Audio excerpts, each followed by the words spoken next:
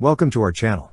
Don't forget to subscribe and put likes, because your support is important for us. And here we go. The Netherlands has announced the delivery of YPR 765 armored vehicles to the Ukrainian Armed Forces, responding to a request from Ukrainian President Volodymyr Zelensky.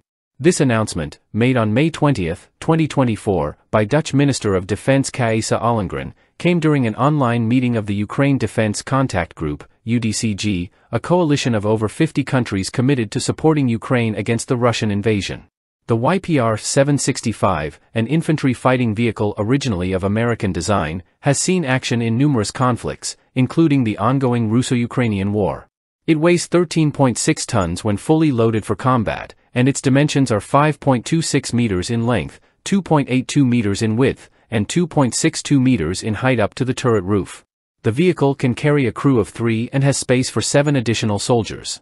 Its aluminum hull is reinforced with laminated steel armor on the front and sides, providing enhanced protection. The YPR 765's main armament is a 25mm Oerlikon KBA B02 cannon, with 180 rounds ready for immediate use and an additional 144 rounds in reserve. It also features a secondary 7.62 by 51mm NATO machine gun, equipped with 230 rounds ready and 1,610 rounds in reserve. The vehicle is powered by a Detroit diesel Allison 6V53T engine, generating 267 horsepower at 2,800 RPM, resulting in a specific power of 19.29 horsepower per ton. Its T-100-1A transmission and torsion bar suspension system provide an operational range of 490 km and a maximum speed of 61 km per hour. An important enhancement in the YPR 765s being sent to Ukraine is the inclusion of Remote Control Weapon Stations, RCWS. These stations allow the crew to operate the vehicle's weapons from within the safety of the vehicle, significantly increasing the safety of the operators while maintaining effective fire support on the battlefield. Minister Ollongren emphasized the importance of continued support for Ukraine, stating, "It is essential that we continue to support Ukraine. Their fight is also ours." For Ukraine, these armored vehicles are crucial.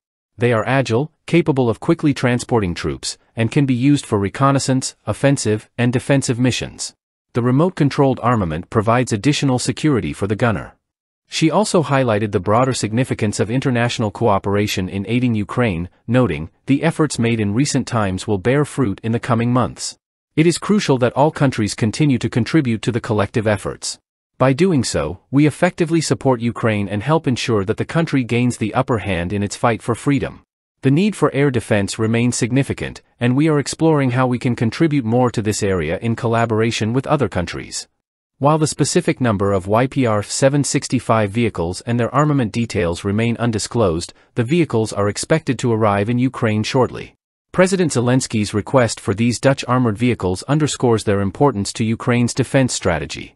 To date, the Netherlands has supplied a total of 207 YPR vehicles of various types to Ukraine, bolstering the country's ability to resist and counter the ongoing Russian aggression. That's all for now. See you later.